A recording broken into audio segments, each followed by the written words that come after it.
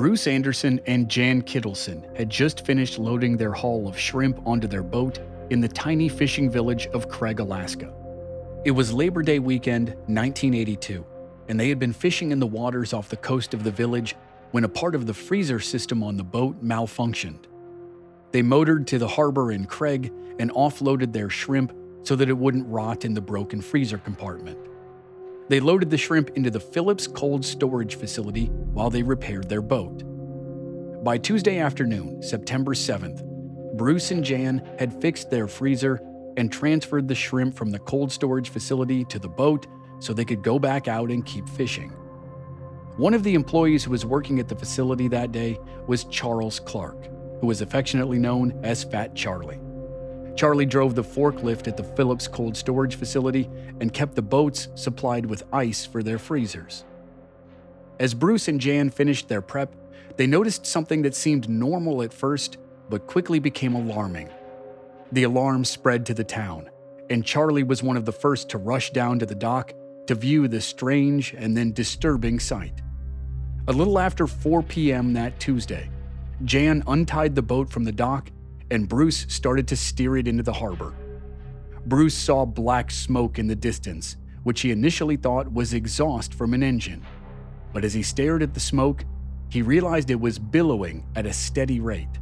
It wasn't a blast of exhaust from an engine, it was smoke from a fire. Something was burning near a tiny chunk of land called Fish Egg Island. Bruce sped away from the dock at full throttle to reach the fire. At the same time, Larry Demmert was finishing the refueling process for his boat at the dock. Demmert was frustrated that his crew was not already assembled and ready to head back out to the fishing grounds. But when he saw the smoke, shortly after Bruce and Jan, he put aside his frustration and quickly finished the fueling process so he could investigate the fire. On the docks, people from Craig, like Charlie Clark, started to gather and stare at the smoke with increasing concern. In the harbor, Bruce and Jan plowed through the water toward the smoke that was clearly coming from a burning boat. As they drew closer, they recognized the boat. It was the Investor, a relatively new and very expensive vessel that was owned by a husband and wife team who were in their late 20s. They had 2 kids and currently employed a crew of 4. If any or all of the 8 people were on board as the flames engulfed the decks of the Investor, then the scene was rapidly going from concerning to terrifying and potentially tragic. Near the burning boat, Bruce and Jan spotted a skiff racing toward them.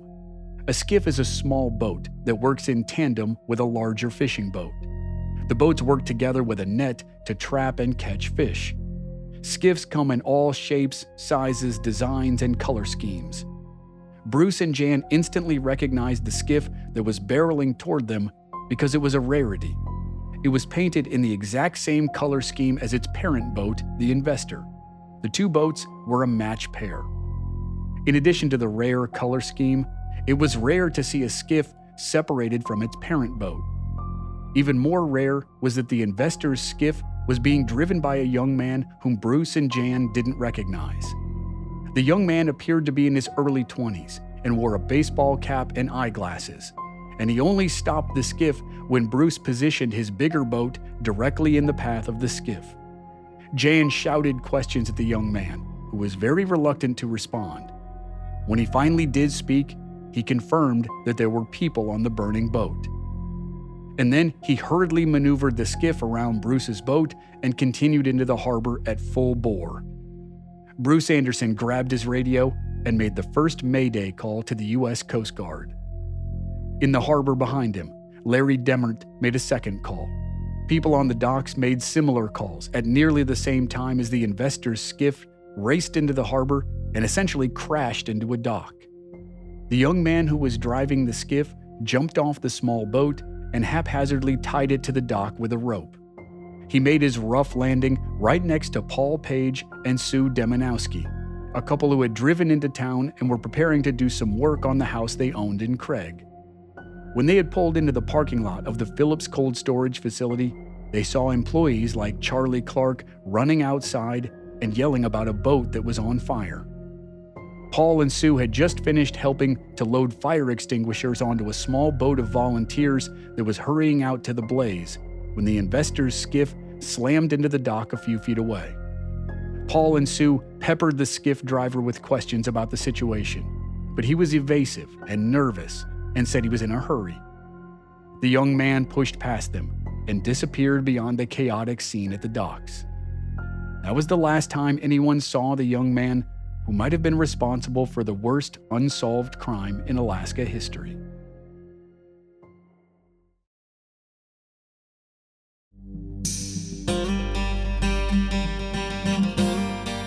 From Black Barrel Media, this is Infamous America. I'm your host, Chris Wimmer. This season is a shortened season that will feature 3 infamous mysteries that have kept people guessing for decades. This is Episode 3, Alaska Investor Murders.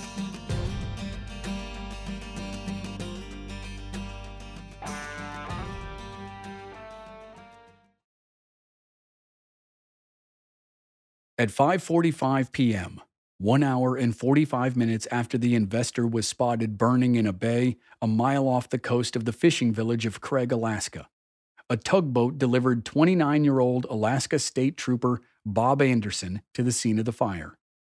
Bob Anderson was no relation to Bruce Anderson, one of the first people to rush out to the investor to try to help, and Bob had been a trooper for just 2 years. As a matter of practice, new state troopers were required to spend time patrolling the most remote regions of the state. Prince of Wales Island, where the town of Craig is located, certainly qualified as remote.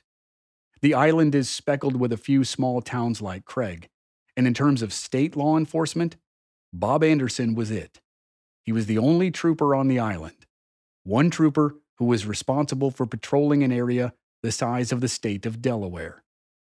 But in 1982, Trooper Anderson finally received a little help in the town of Craig. For most of Craig's history, it had been a village of about 500 people. The town mayor was also the one and only police officer. But in the late 1970s, the fishing industry in Alaska, which had fallen on hard times, rebounded, and the town soon tripled in size. The year-round population was now about 1,500, plus hundreds of seasonal fishermen. 6 months before the investor fire, the town established its first police force of 2 officers. There was also a young man who acted as a civilian volunteer. So, all told, there were, let's call it 3.5 lawmen in Craig, Alaska, on Tuesday, September 7th, 1982. And they were about to be extraordinarily busy with an unprecedented crime.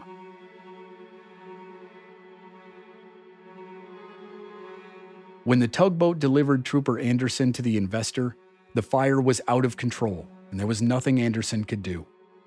The Coast Guard took the lead in putting out the fire with a helicopter that dumped huge buckets of seawater onto the burning boat. After 3 hours of work, the flames were finally suppressed to the point where Anderson and 2 other men could board the boat. By that time, the fire had burned for more than 4 hours at a minimum. When Anderson and the others were able to board, they found horrifying sights and devastating realities. The boat was a charred disaster. It had burned down to the waterline, and only the hull remained of the structure. The water that had been used to douse the flames had mixed with the ash to form a gray sludge. Most of the wreckage was unrecognizable as objects that had once been part of the boat, but the bodies were recognizable. Trooper Anderson saw the burned shapes of 2 people in a heap. One, a man, was draped over the other, a woman, as if he were trying to protect her. Just inside the space that used to be the door to the galley, Anderson found the remains of another body. And deeper in the vessel, in the space that would have been the stateroom, he found a 4th body.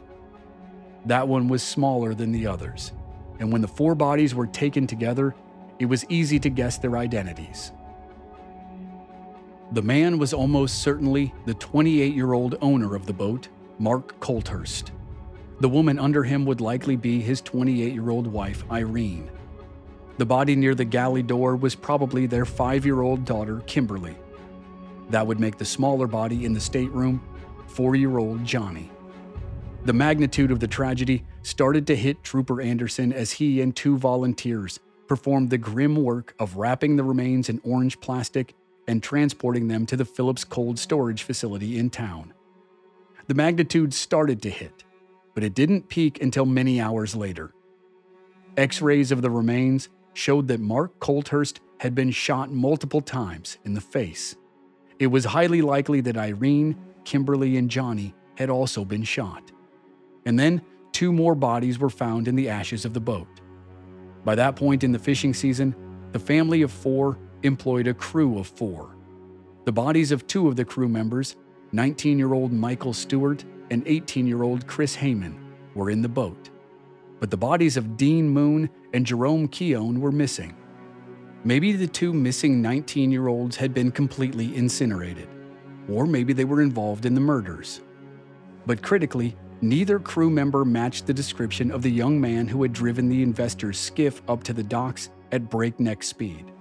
And lots of people in town knew Dean and Jerome. If one of them had been the driver, he would have been recognized. And, just as critically, the roaring fire and the hundreds of gallons of water that had been needed to put it out destroyed all the physical evidence on the boat. As investigators began to arrive on Prince of Wales Island and traveled to the village of Craig, they faced the largest murder mystery in the history of Alaska. 6 people were dead for sure, and the total was probably 8. There was no physical evidence, and the skiff driver, who was either a vital witness or the killer, had vanished.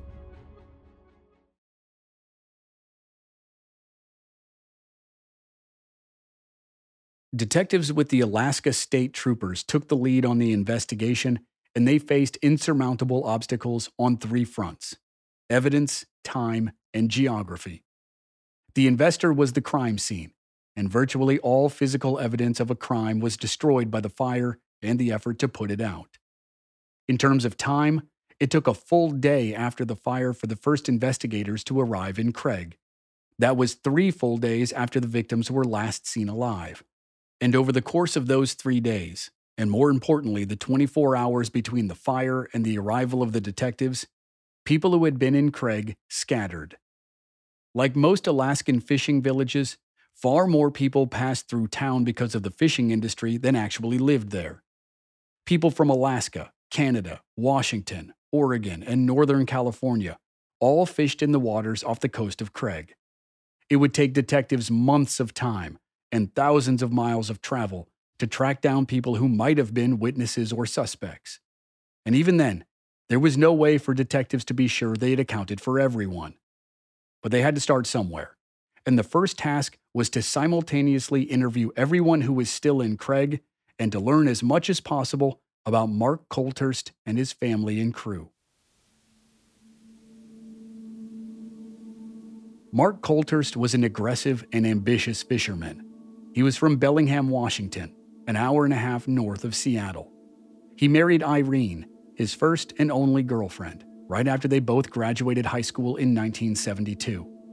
They moved north to the small town of Blaine, Washington, right on the border with Canada, and dove into the fishing business.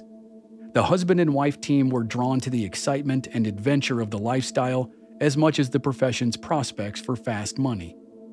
They built their dream home in Blaine and welcomed their daughter Kimberly in 1977 and their son Johnny in 1979. By 1982, after 10 years of marriage, Mark and Irene had proved themselves capable and successful in the fishing industry. Mark had upgraded their boat twice in order to catch more fish and make more money. And the third and final boat was named Investor for a good reason. It was the biggest upgrade by far, and it cost $850,000, which made it a huge and risky investment for Mark and Irene. With the purchase of the new boat, the tension rose in the Colthurst fishing operation. In 1982, the fishing season for Mark's type of boat opened around Craig, Alaska on July 4th. By the end of August, Mark had lost his longest-serving and most reliable crew member. Roy Tussing was a close family friend who had fished with Mark for 7 years. Roy was the engineer and skiff operator, and he quickly grew tired of Mark's attitude. When Roy was interviewed about his relationship with Mark, and the falling out that led to Roy quitting. Roy said that Mark had always been hot-headed, but in the summer of 1982, Mark was becoming arrogant. Roy remembered saying plainly, "Mark, you're turning into an asshole." So, Roy Tussing left the crew at the end of August due to a deteriorating relationship with Mark Colthurst, and Leroy Flaming left around the same time. Flaming was the cook on the boat, and his normal job was as a border patrol officer in Blaine, Washington. He fished with Mark in the summer months, but Flaming ended the 1982 fishing season early so he could go to a friend's retirement party. Irene Colthurst took over Flaming's job as the cook, and that left Mike Stewart, Chris Heyman, and Dean Moon as the other full-time crew members. All three were still technically teenagers. Mike and Dean were 19 and Chris was 18.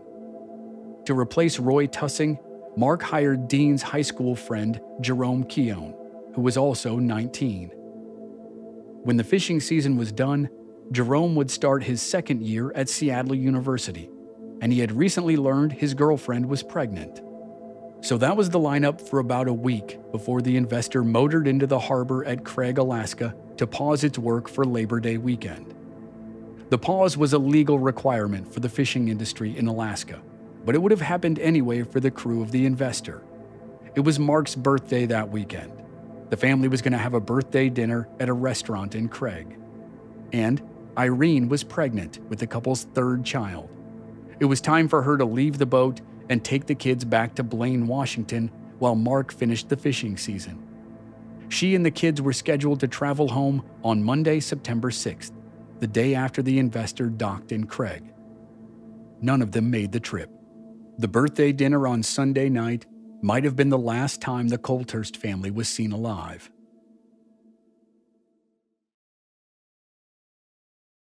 Late in the afternoon of Sunday, September 5th, 1982, Mark Colthurst motored the investor into the harbor at Craig, Alaska. He chose North Cove, the quieter of the two docks in town, to station his boat for the next day or so. During the Labor Day weekend closure of the salmon fishing season, the docks were packed. Boats were tied to each other in lines that extended out from the docks. Mark tied his boat to the Decade, which in turn was tied to a boat called the Defiant, which was tied to the dock. When the investor was secure, Mark allowed his 4 young crewmen to disembark and enjoy a well-earned night on the town. He told them to be back by noon the following day, Monday, September 6th. Mark, Irene, Kimberly, and Johnny climbed across the decks of the Decade and the Defiant to reach the dock, and then they walked into town for the birthday dinner. A woman named Ruth served them dinner at a waterfront restaurant, and she was one of the last verified people to see them alive. After dinner that Sunday night, the family returned to the investor. Sometime in the night or in the wee hours of Monday morning, the 4 crewmen, Dean, Mike, Chris, and Jerome, returned to the boat. And at some point during the dark hours, most or all of the 8 people on board died. The most likely scenario was that they were all shot. But if so, one of the many and baffling aspects of the crime was that no witnesses were found who heard the gunshots or saw anything unusual on or around the investor that night. A day and a half later, Bruce Anderson and Jan Kittleson saw black smoke billowing from a burning object a mile away from the docks and realized a boat was on fire. As they hurried out to help, they interacted with a young man who was driving the skiff that belonged to the investor. The young man appeared to be racing away from the fire, and he knew there were people on board the burning vessel, but he showed no signs of trying to help. In hindsight, it looked much more like he was fleeing the scene of a crime. The U.S. Coast Guard put out the fire, and Alaska State Trooper Bob Anderson supervised the removal of the remains of the victims. At that time, only 3 sets of remains were readily identifiable as belonging to human victims. They belonged to Mark, Irene, and Kimberly. The remains in the stateroom would later be identified, essentially through the process of elimination, as those of 4-year-old Johnny. And later, sparse and mingled remains would be identified as crew members Mike Stewart and Chris Heyman. The remains of the other crew members, Dean Moon and his friend Jerome, were never positively identified. On Wednesday, September 8th, the day after Trooper Anderson completed the grisly work of transporting the remains to the Phillips cold storage facility in town, homicide investigators started to arrive in Craig. They split into 3 teams. One team began interviewing everyone in town. One team began the nearly impossible task of finding and interviewing everyone who had been in town but left between Sunday night and Tuesday night. And the third team began sifting through the wreckage of the boat looking for clues. The third team had the least amount of luck. Virtually no usable physical evidence survived the fire. The most important pieces were the tiny bullet fragments that were mixed with Mark Colthurst's remains, which led detectives to conclude he had been shot multiple times. From there, it was mostly the use of the transitive property that led investigators to start forming theories. If Mark had been shot, it was highly likely that the other victims had been shot too. Then the killer or killers had driven the boat out into the harbor and set it on fire to destroy the evidence and cover their tracks. If that was how it happened, the plan had worked well.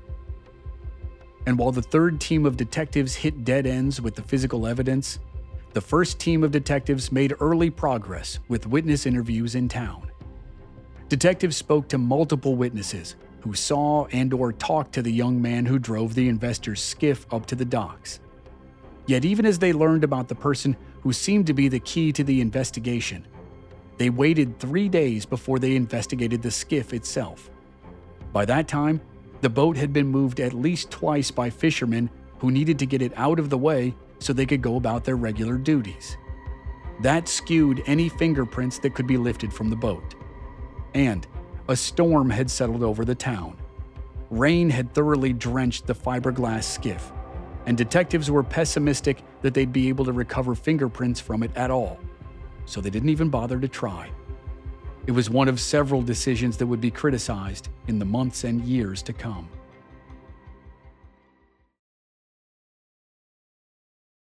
While teams 2 and 3 went about the unenviable tasks of trying to find everyone who had left Craig after the weekend and sifting through the ashes to find evidence, Team 1 interviewed people in town as fast as possible. Detectives quickly learned about the mysterious skiff driver. The young man had interacted with multiple people on Monday, the day before the fire, and Tuesday, the day of the fire. None of the witnesses had recognized the skiff driver, and most offered the same basic description. The young man was between 19 and 21 years old. He had stringy brown hair that hung down below his ears. He wore glasses, a blue or gray baseball cap, jeans, a t-shirt, and a wool jacket. Nearly everyone who talked to him noted that he acted nervous or anxious or in a hurry to leave. The skiff driver, whoever he was, immediately became the prime suspect. One day after the crime, the civilian volunteer who helped the local police told state troopers that he had an uneasy feeling about a specific person. The volunteer was Jerry Mackey, whose mother owned a popular spot called the Hill Bar. While Jerry was in the bar, he noticed a young man who fit the description of the skiff driver. A state trooper captain quickly coordinated with Bruce Anderson and Jan Kittleson to have them separately and casually walk into the bar and see if the young man in question was the skiff driver. Bruce and Jan did as instructed, and they both said they did not see the skiff driver in the bar. The captain decided to talk to the young man anyway. He entered the bar and approached the young man, who turned out to be John Peel, a crew member on a boat called the Libby 8. Peel loosely fit the description of the skiff driver, and he had worked for Mark Colthurst in the past. At that moment, Peel was having a beer while he waited for a flight to the mainland, where he would catch another flight home to Bellingham, Washington. After a brief conversation, the captain left John Peel alone and continued his search for the missing skiff driver. Later that day, Peel boarded a small plane for what turned out to be the last flight to the mainland before the troopers shut down all traffic off of Prince of Wales Island.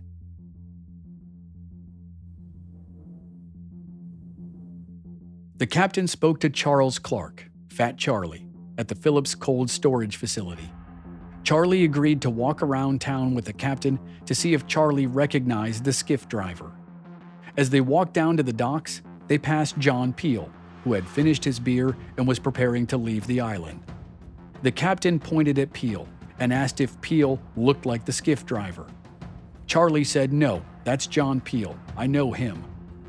The excursion continued in that vein. Charlie didn't see anyone who looked like the skiff driver.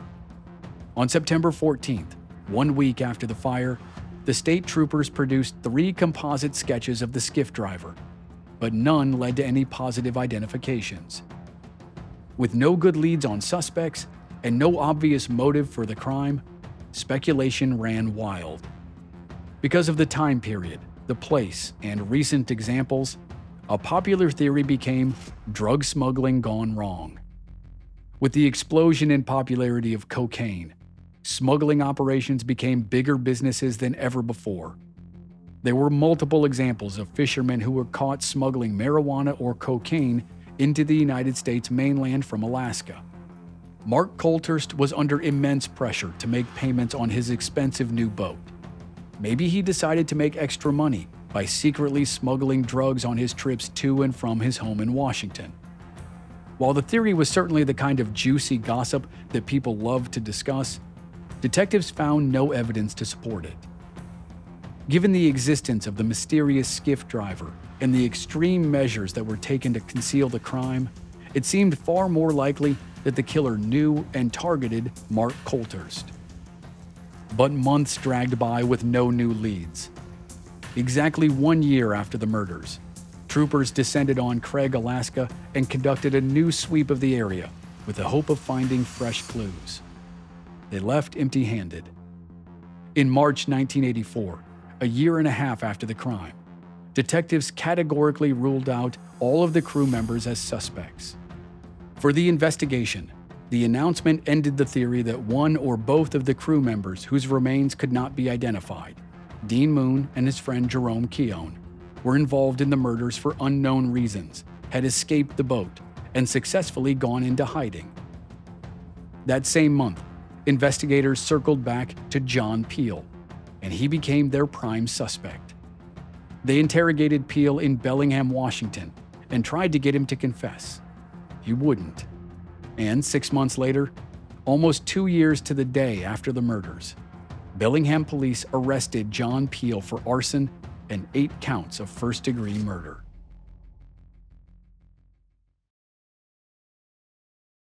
Two days after John Peel and his wife Kathy celebrated their son's first birthday, Peel was locked in a cell at Whatcom County Jail in the first step toward what would become the most expensive criminal case in Alaska history.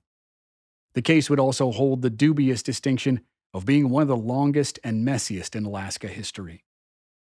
During 2 years of investigation, detectives said John Peel's name kept coming up when they talked to witnesses. Peel loosely fit the description of the skiff driver. He had known the Colthurst family for 10 years. They were all from Bellingham, and John Peel had briefly dated Mark's younger sister in high school. John had worked for Mark in 1980 and 1981, but he was not hired back in 1982. According to former crew members Roy Tussing and Leroy Flaming, Mark fired John Peel after escalating conflicts between the two men. According to Peel, he quit because of Mark's increasingly arrogant attitude, a sentiment that also led Roy Tussing to quit 1 week before the murders.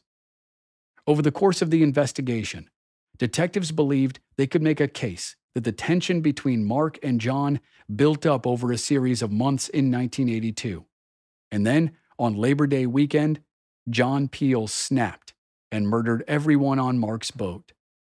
That was the story that prosecutors took to trial in 1986. When Peel was arrested, one of the lead investigators told the media that the case was sturdy and said the physical evidence against Peel was, quote, substantial, and the circumstantial evidence was, quote, exhaustive. The trial lasted 6 months, and at the end of August 1986, almost exactly 4 years after the murders, the proceeding ended in a mistrial when a jury couldn't reach a unanimous verdict. A year and a half later, in January 1988, John Peel went on trial for a second time. A juror on the first trial was so outraged by the lack of evidence and the waste of time that he wrote a letter to the judge of the second trial and implored him to throw out the case. The judge didn't, but 4 months later, the jury found John Peel not guilty on all charges. Juror Geraldine Alps told the Anchorage Daily News, "There was no proof whatsoever that Mr. Peel committed the crime. The only thing that John Peel was guilty of was being in Craig the weekend the murders happened." Throughout the legal saga, a litany of malpractices by detectives and prosecutors came to light, so much so that the first judge overturned the first grand jury indictment of John Peel because detectives and prosecutors had misrepresented the supposed evidence against him so badly that the jury couldn't possibly form an educated opinion. The district attorney did secure a second indictment, but the second trial resulted in a unanimous verdict that John Peel was innocent. 2 years later, in 1990, Peel filed a lawsuit against detectives and prosecutors for alleged malicious prosecution, false arrest, and conspiracy to violate his civil rights. He asked for $178 million in damages, and not surprising, he didn't receive quite that much. In 1997, Peel reached a settlement with the state of Alaska and the city of Bellingham, Washington for $1.2 million. Despite a long list of problems with the case against John Peel, investigators and prosecutors continued to maintain that Peel was the killer. As such, there has been no further serious investigation of the murders of the Colthurst family and their crewmen. The identity of the young man who drove the investor's skiff to shore the day the crime was discovered remains a mystery, and the case of the investor murders remains unsolved to this day.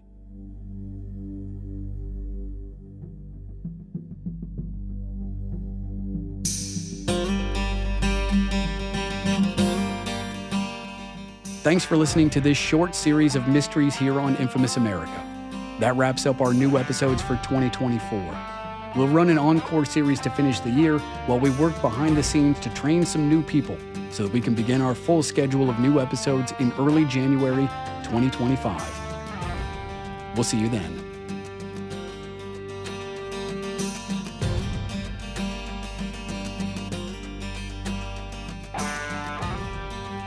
Members of our Black Barrel Plus program don't have to wait week to week for new episodes.